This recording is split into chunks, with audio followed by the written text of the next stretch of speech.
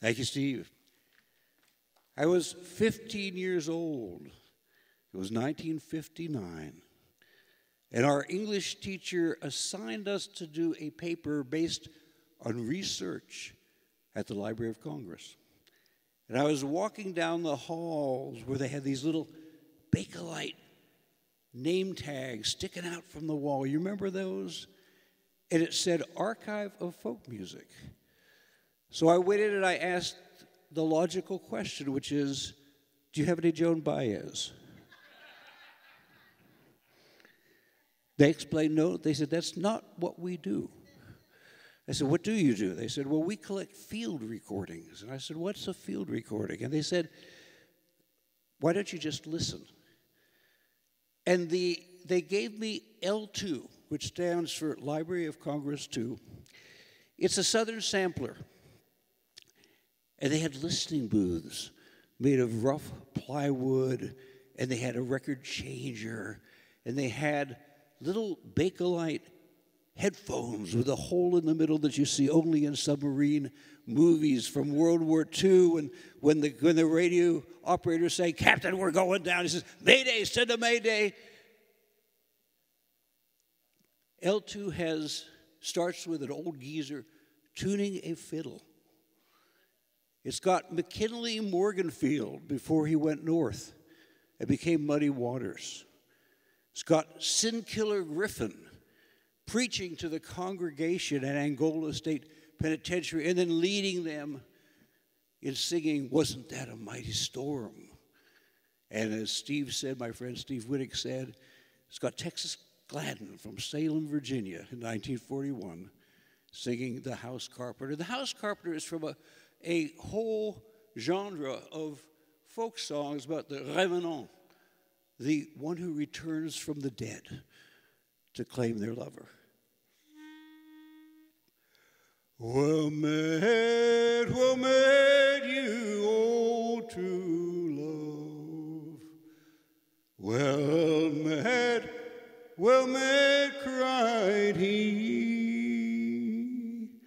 I've just returned from the sea, salt sea, from the land where the grass grows green. And I could have married a king's daughter there, and she would have married me. But I forsook the golden crown, and it's all for the sake of thee.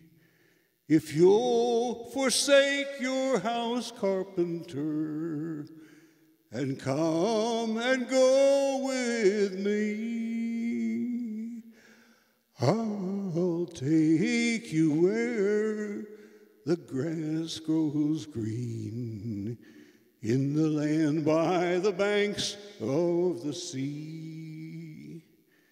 She went and she picked up her tiny babe and kissed him 1, 2, 3, saying, stay at home with your papa dear and keep him good company.